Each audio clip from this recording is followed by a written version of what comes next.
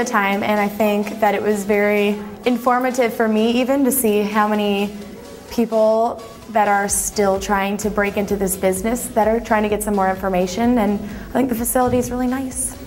This is great. I love the facilities, the bright colors, all of the different studios that the kids have access to.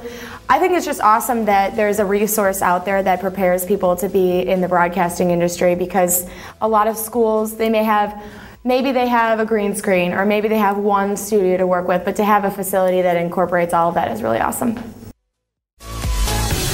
I think most of the students that come here are people who have really honed in on what they think they're good at and what they want to do with their lives. And there's something inspiring to see, especially our former interns from our show. They just really love this business and they want to learn as much as they can about it.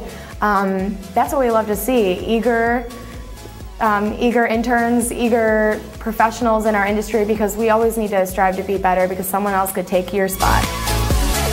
I would say just to be open and willing to learn, and to maybe do some things that maybe aren't so glamorous, to really study the entire industry that you want to go into in the entire field, whether it be radio or television or web design. I would say make sure you know everything you could possibly know on the business side and the on-air side, because that will really help you achieve the career that you want. Maybe not at first, but it will definitely help you along your path. And if you know how to do everything, you're going to be a complete asset to anyone that's willing to hire you.